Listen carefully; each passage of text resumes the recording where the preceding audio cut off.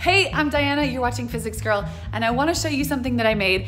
It's a video with actually a strong warning. I don't know what legal language I'm supposed to use. Epilepsy. Warning, this video may potentially trigger seizures for people with photosensitive epilepsy. Viewer discretion is advised.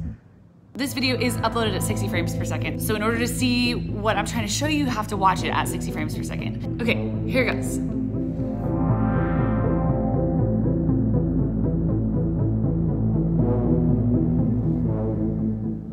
Exciting.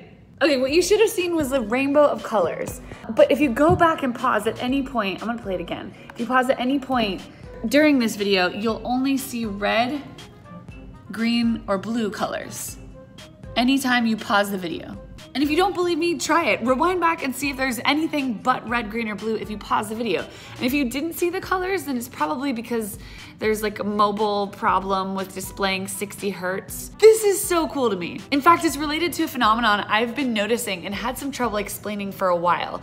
And that phenomenon is, how do I describe it? Okay, so imagine you're watching a white screen, say it's white paint drying. But if you look quickly to the side, sometimes you'll see like these stripes of color on the side of the screen, despite the fact that the only thing that you're seeing on screen is white. How does it work? It's an everyday mystery. I'm gonna turn it over to Dianna, that's me, in the studio. She's gonna help us figure out what's going on. So this color thing is something that I've noticed with low quality projector screens or some LED displays, or particularly looking at the projector light from the side, guys, not directly at it. That stuff will blind you. And I know it's not just me that's seen this because I asked my friends on Twitter. But if you've never seen this, try this. Move your eyes back and forth across the source of light, or look away really quickly, or sort of blink and look away, or try this. Try blinking really fast and look at the Physics Girl logo, and you'll notice like a spread of color. Why? I shall take us back to the scene for some clues. Clue number 1. It happens when you move your eyes quickly. I've seen this while looking away, or while blinking and looking away, or looking past something. Clue number 2.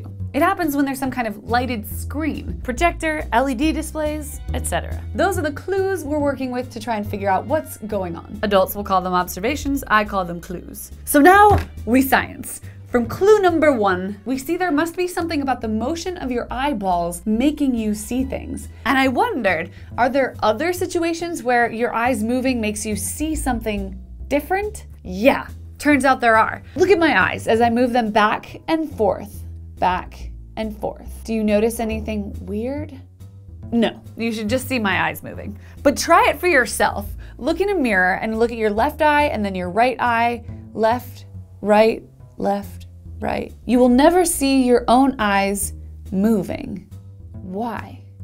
There's a common myth that when you move your eyes, you don't see anything during that period of motion. And on a normal day, your eyes are constantly moving around, like the pilgrims. Over here, over there, little corrections and jerks, movements called saccades. Now, it would be very disruptive if you saw all of these movements, so it'd be useful if you could suppress your perception of them. But a study in 2015 showed that, in fact, you don't go blind when your eyes move. The researchers showed super fast flickering vertical and horizontal lines that were moving across the screen and found that the lines usually blurred together, but you could make them out when your eyes were moving and matched up with the speed of the lines moving across the screen. So you're still seeing when your eyes move, but it turns out the visual system is very complicated and involves your brain. And studies have shown that the brain's response to what you see changes during periods of saccadic motion.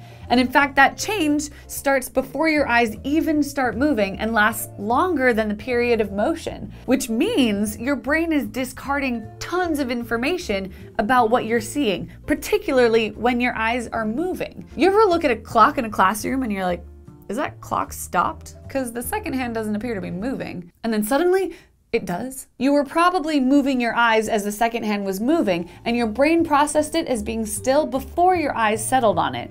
So by the time it moved again, you perceived a longer second. If you've ever seen this before, you're not alone. It has a name. It's called the stopped clock illusion. The point is, seeing is not perceiving. Let's move on to the second clue, which is that you see colors, despite the fact that the screen looks white. But is it white? No, definitely not. And your screen is not white either. If I may magnify your screen, oh look, it's just red, green, and blue pixels. You are only seeing red, green, and blue light right now, but you are perceiving white. Same with projectors. They are in fact flashing red, green, and blue light, and sometimes other colors, whenever it appears that there's white on screen. Here's some footage that I took of the same white paint on the projector screen at 960 frames per second. Although you'll notice that the flashes aren't perfectly colored, because interestingly, the shutter of the camera is matching up with the refresh rate of the projector, and we're getting this blending of colors. It's unfortunate. But if it was a faster camera or a slower projector, you just say red, then green, then blue. And there might actually be yellow on this projector. That would help the image look a little bit brighter. So our visual system adds colors of light when we see them in the same place at the same time, or in the same place